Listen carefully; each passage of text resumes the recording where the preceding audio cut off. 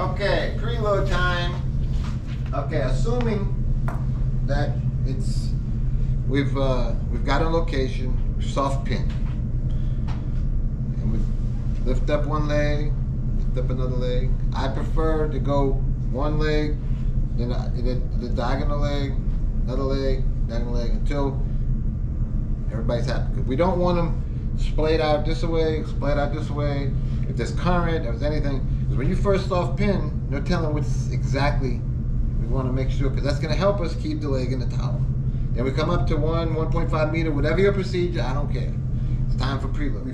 We've penetrated through the soft stuff, whatever we have, and we're kind of happy. The very first thing we do is we trim the vessel to the middle before we do anything else. Vessel trim. After you soft pin, after you stomp, after you get everything in, you trim the vessel to the middle. To the middle. Next thing you do is trim the load. You don't just go start crazy with preload. Trim this thing as much as possible and keep the vessel trim. This is where it's really important. More than anything. Try to get everybody tight.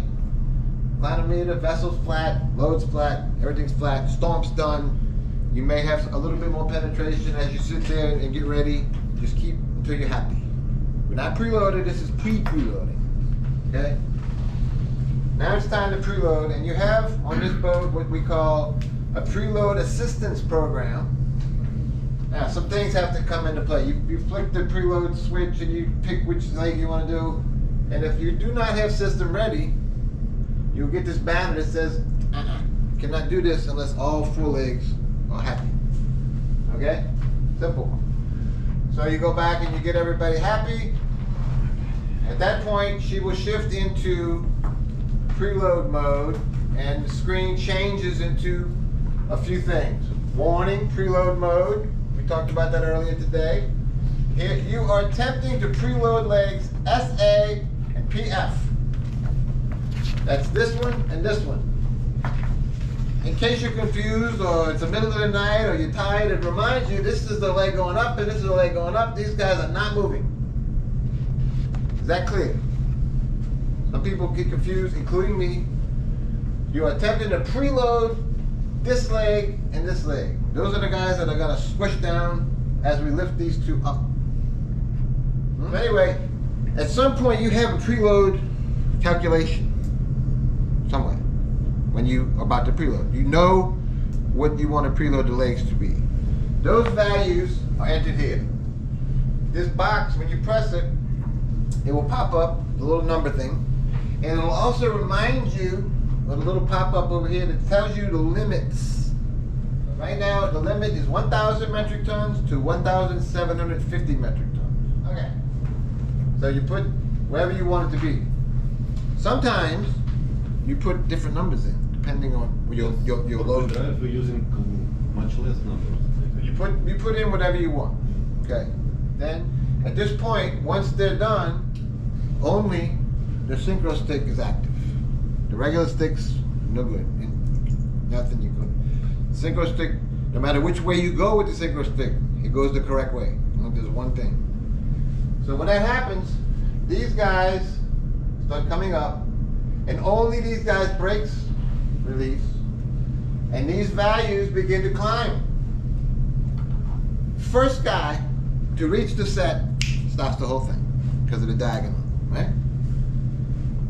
Sometimes I'll do it again just to kind of give it a happy thing, because it resets after about 7 seconds.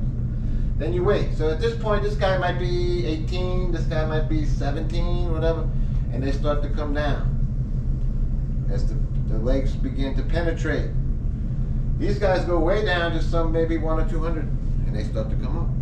You watch. In the very beginning, the first go around, it goes up pretty quickly because it's penetrating into the softest part. And when they stop moving, I don't know what your procedure is, but I usually wait about 5 or 10 minutes until we stop. Then we flick the switch, and now the leg up. See, we talked about this earlier. We go here, and the numbers are still in the setting. Do it again until preload limit is reached, and now these numbers are high, and they start coming down because they're pushing. You keep doing that, and within 1 hour's time, they don't move anymore.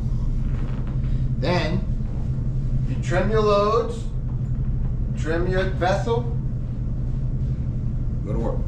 It's finished. So that's what this page is all about. And that's the end of preload. Okay. This training and other videos on this channel are produced to educate the crew and all involved personnel. Feel free to use them in your training sessions.